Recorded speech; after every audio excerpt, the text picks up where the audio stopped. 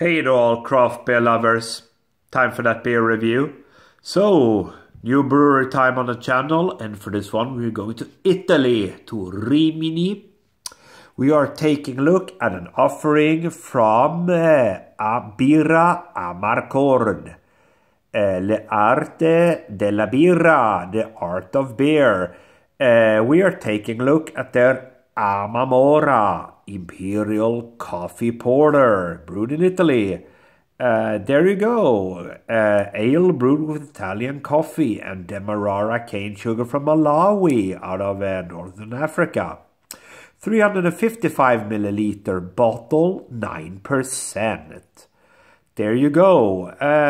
Contains, what does it say there? I can't really see. Well, yeah, malts and barley malt, blah, blah, blah. Well, yeah, that's it basically.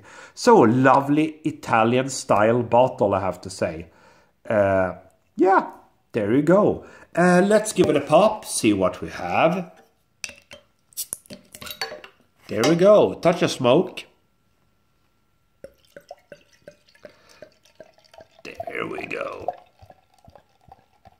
Yeah, that sounds very nice. An Italian coffee porter, guys. Sounds absolutely right on the spot. I mean, Italy, they sure do know how to make their coffee. There we go. Right. In view then, what do we have? 1 to 1.5 fingers, I would say, of a nice tan-colored, slight tan-colored head. There you go. Yeah, not jet black, perhaps, but pretty dark. Definitely looks like a porter. Yeah, aroma.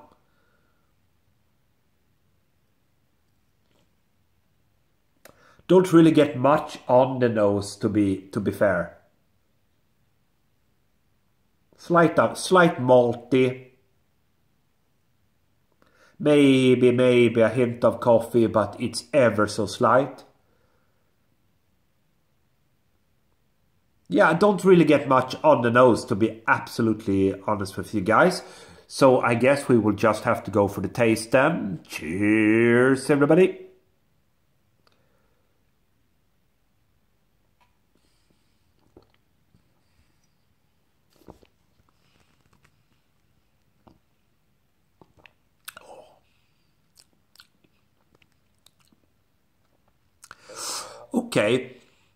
Okay, so we definitely got more on the flavor than we got on the nose, to be fair. All right, let's go for a second sip.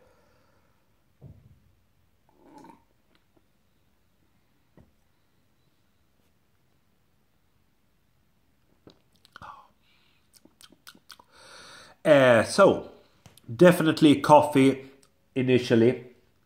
Quite a big and good bitter coffee surge. Then it kind of very quickly moves away, and you're left with a kind of a boozy red berry wine-like flavor. That's what I'm getting. Almost like a hint of nuttiness in there, but not the nuttiness that I would want.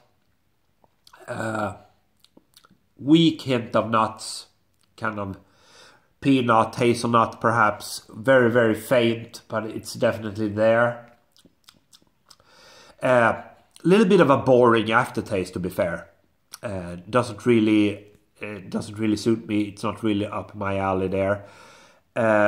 It's not a bad beer, but I don't know. There's just something about it. Let's go for the final sip, guys.